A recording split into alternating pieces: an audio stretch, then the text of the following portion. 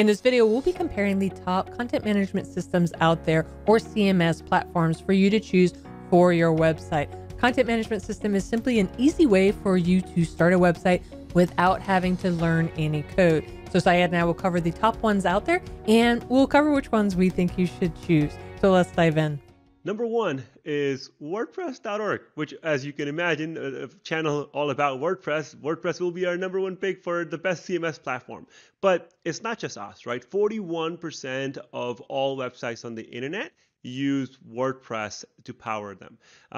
It's very important to not confuse WordPress.org with WordPress.com when we're talking about CMS platforms, because WordPress.org is the free open source CMS that's originally designed for blogging, but now it can be used to build websites, online stores, and everything else, whereas WordPress.com is just a blog hosting platform. So very important to not confuse the two. What I really like about WordPress is the flexibility and freedom that it offers you to just build any type of website. You want to start an online store? Great. Auction site, membership site, blog, small business website, you can do all of that with very little technical knowledge or coding knowledge. The new WordPress block editor makes it super easy to create great looking pages on your site.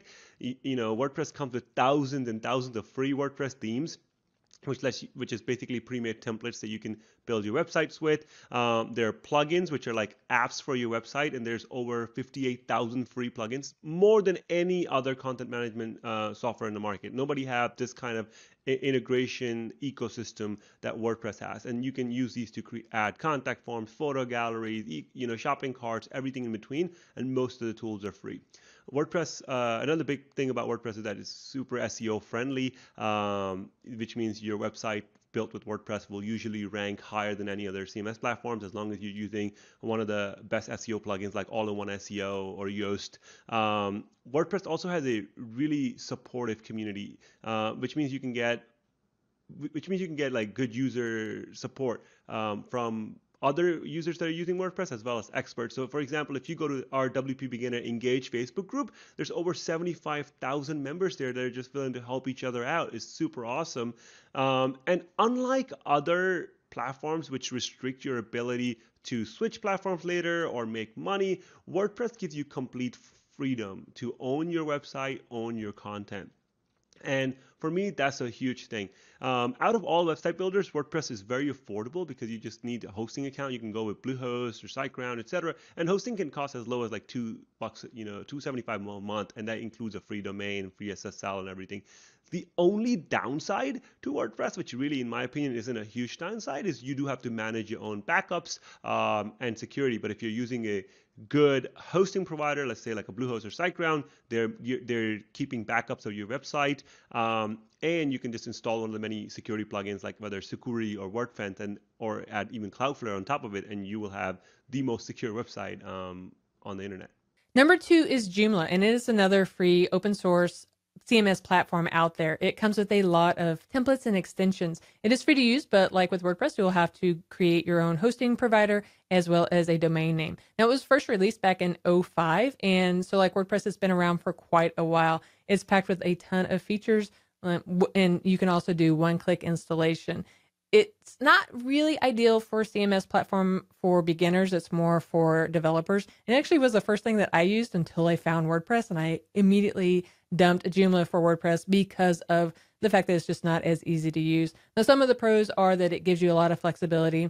You have plenty of options to choose from. It's a good choice for building something out that's complicated. It's especially helpful for developers if they want to create their own item. Now, like WordPress, Joomla is open source, so you'll have a community of people to help you, as you probably will need that help as you're going through it.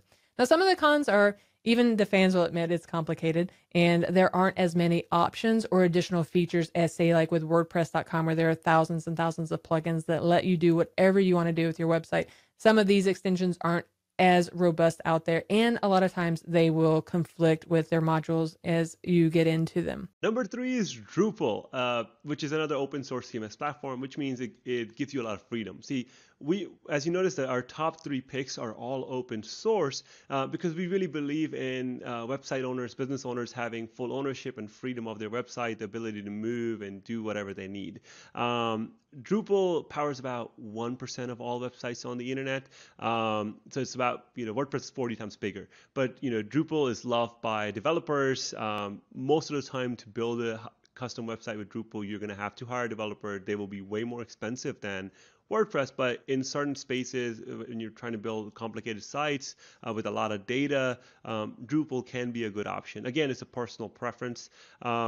With Drupal, you have to have your own hosting and everything, but like hosting like SiteGround have pre-built installations for Drupal. It's very easy to add content. There's tons of custom content types available. They're very flexible, but you have to know what you're doing. It's not as beginner friendly. They do have different modules available that you can add to your website. They work very similar to like WordPress plugins. Support is available via community, similar to Joomla and WordPress. User management is easy as well. You can create new roles, specify permissions, and whatnot. The downside is that these are, websites super heavily customized, created by developers, and generally Drupal sites are a lot more expensive to create and a lot more expensive to maintain. So that's that, and it can be very tricky to figure out how to change the appearance of your site, add extra items. It's definitely not as beginner friendly as WordPress. In WordPress, you have drag and drop page builders, whether it is Seedprod or Elementor or Divi or what have you, which lets anybody to build a completely custom website, no code needed. With Drupal, you're going to have to hire an expert developer. But when you think about the content management aspect of it, it is really robust. Number 4 is WooCommerce, and WooCommerce is the most popular e-commerce platform in the world. It's really flexible and it's easy to manage. Now, technically, it's not a CMS, but it does connect and requires WordPress.org. So if you're looking to create a shop and a blog with this, then this is the perfect setup for you. If it were a CMS plugin, then it would have 5.8% of the market share, which is higher than even Joomla or Drupal. And that's the percentage of all websites out there. Now, with WordPress, the pros are that it's available as a free software, free add-on. You use WooCommerce hosting, as well as a domain name to get started. There's a ton of themes out there, as well as tons of plugins out there to extend the functionality of your e-commerce website. You can also do physical or digital products. You can set up even affiliate products if you don't have your own product yet. You can fully manage all of your inventory within WooCommerce, and that makes it easy to keep track of whatever you have in stock. They also come with a PayPal and Stripe integration automatically, and then you can do add-ons such as authorize.net if you need to. Now, there are a lot of different options with WooCommerce. This could be a downside because it can be so overwhelming to get started sometimes if you're new to it. It's also technically, it works with any WordPress theme, but just because it technically works with any WordPress theme, you might want to look out for WooCommerce specific themes to really get the look and feel that you want with your website. Number 5 is Wix. It is a popular CMS platform. You might have seen even TV commercials, depending on where you live. They advertise very heavily. It is beginner friendly, and it is something that a lot of new users end up choosing because Wix has a free plan, a limited free plan. It comes with drag and drop interface, makes it really easy for you to create pages that look just the way how you want it. There's tons of pre-made templates. Wix has a growing app marketplace as well, so you can install apps on your site similar to WordPress plugins. There's several downsides to it. One, the free plan is very limited. You have a Wix branded domain and they show ads on your site, and that's the way Wix makes money. So, but unless you pay them a lot of money to just go to the pro plan. You cannot run an e-commerce store on Wix unless you upgrade to their e-commerce plans, which are far more expensive than their normal plan, at which point it's way better for you to use WooCommerce and WordPress because you can get started with Bluehost, I think like $3 for that. Once you choose a template on Wix, you can't change to a different one. This means you get stuck with that layout in the future unless you rebuild the whole website. Whereas in WordPress, you can more or less change a theme and still retain all the content and everything.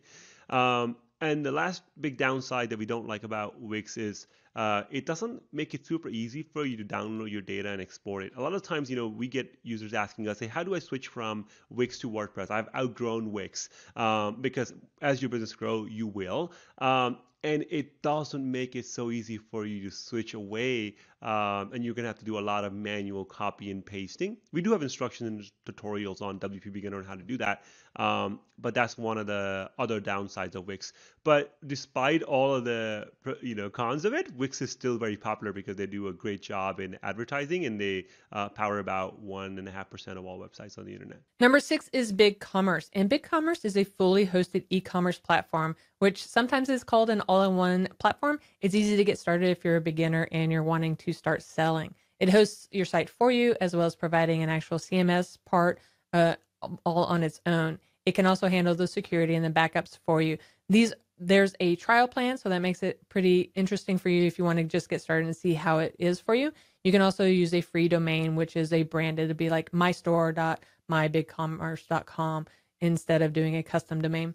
There's a lot of different ways that you can take payments, so that's helpful if you want to do Apple Pay, PayPal, Amazon Pay, they can do that, or even just credit card or debit card. Now, BigCommerce has support options for you, access straight to your dashboard 24/7, so that is really cool. They even have live chat, email, phone support if you get stuck in anything. You can use BigCommerce with WordPress if you want, and they will give you the best of both worlds of your CMS as well as a shop. Now, some of the downsides of it is it doesn't give you as much control over your website as, say, WooCommerce. There are limited themes and integrations which might hold you back from growing your website into what you want it to be.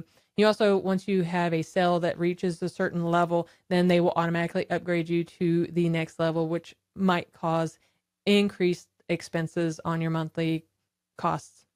Number 7 is Shopify. It is a popular all-in-one hosted CMS platform for e-commerce websites. So if you're looking to build an online store and you just want to get started without buying hosting, installing any software, managing things like updates and backups, then Shopify is where you go. And a lot of online store owners, they set up their stores with Shopify. It has a drag and drop interface. It even supports in-store sales, which is great if you have a physical store as well as an online presence. There's a lot of things to love about Shopify.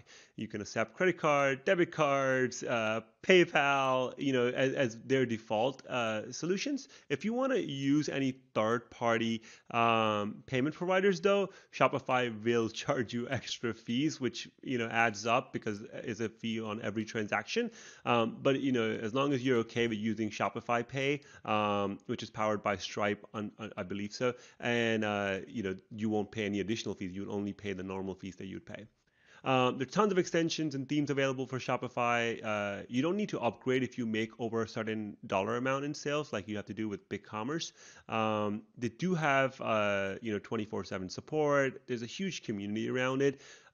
What I personally don't like about Shopify is that your costs can end up quite high, especially if you want to use add-ons or third-party apps. In general, a WordPress plugin for WooCommerce may cost you $40, whereas it might cost you double that on Shopify. So Shopify is really built on that monthly recurring revenue aspect. So the cheapest plan is $29 a month, but as you start thinking about, let's say if you want to use a pop-up solution, it might cost you anywhere from $9 to $49 a month. Whereas in WordPress, you can even have like a free pop-up plugin that you can use on your e-commerce store. So WordPress has just so many free extensions available that you can use, alongside WooCommerce, which is why we have Shopify listed as number 7 instead of like higher up in our list.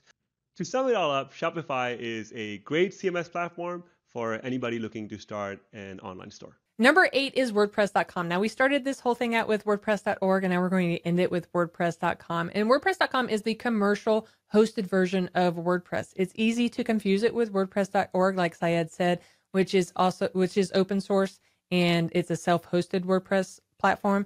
If you're not sure about the difference, definitely check out the link in the description below on the differences. But with WordPress.com, you get all-in-one CMS. That's hosted for you. You can even purchase a domain name if you want. You can use the free subdomain, which would be mysite.wordpress.com if you don't want to pay. Some of the pros is it's just easy to get started. You simply sign up and you're getting going. You can create a site completely free of charge. You probably will want to pay for at least the cheapest plan though, so you can use your own domain name. And then there are several themes that you can use. And then there are several themes that you can use on your WordPress.com site. You can easily switch between those, which is cool. Now, as your site grows in size and popularity, you can upgrade to their next tier plan. There are a lot of options with that.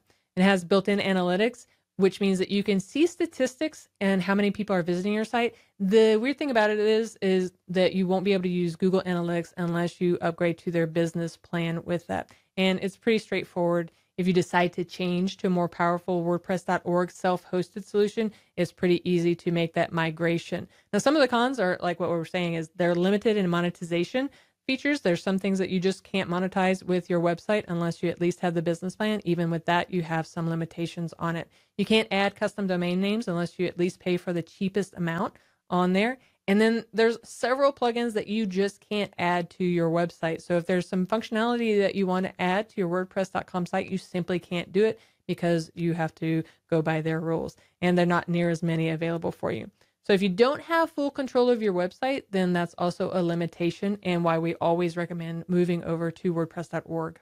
Number 9 is Ghost. Ghost is a CMS platform specifically designed for bloggers.